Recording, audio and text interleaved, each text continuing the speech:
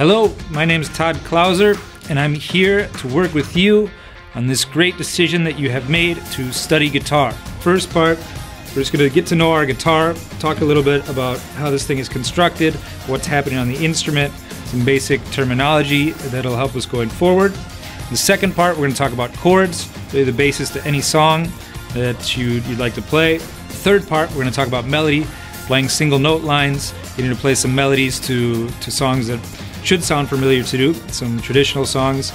And then in the fourth part, we're going to talk about bar chords, which is going to allow us to play chords all throughout the neck of the guitar.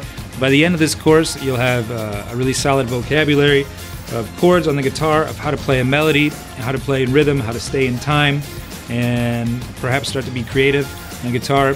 So looking forward to seeing you there at the iMusic School site.